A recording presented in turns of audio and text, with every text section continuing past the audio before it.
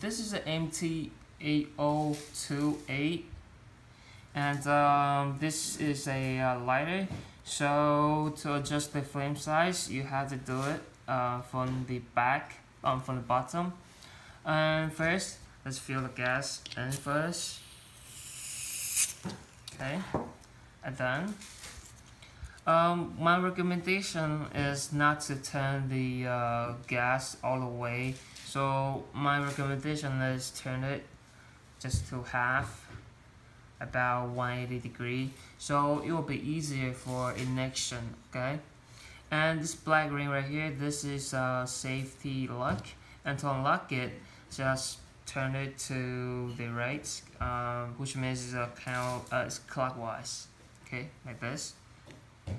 Okay, then take the cap off, and this is the ignition button right here. Just press it.